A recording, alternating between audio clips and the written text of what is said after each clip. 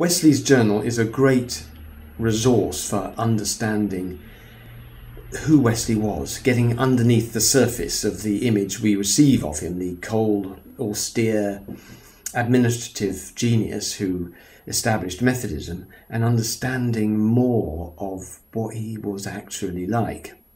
The drawback to the journal is that it was written carefully by Wesley for publication. This was what he wanted you to read and how he wanted you to understand the way things were.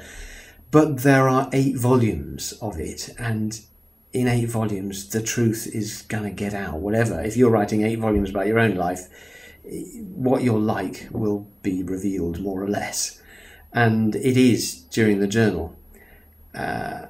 What I've discovered, or one of the things I've discovered, I would say, reading the journal, is his wit. That's not what people think of when you think of Wesley. You don't necessarily think of him as a funny bloke, but he's full of wit and humour. Well, even when he's being cutting and rude about people and places, as he is throughout the journal, he does it humorously and with enormous good nature, really. And the other thing I've discovered is the development of Wesley, because you see him in the first volume or two. Yes, he is a rather cold, hard-nosed character who determined to live this thoroughgoing Christian life. He vows never to smile or laugh again if he can possibly help it.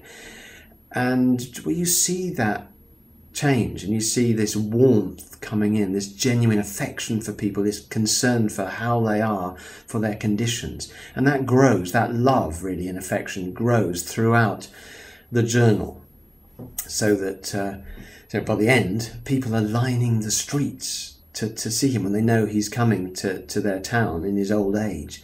And you don't line the streets for somebody who is a bit of a hard-nosed administrator. And so the journal is terrific for really getting underneath the surface and understanding something more of what he's like.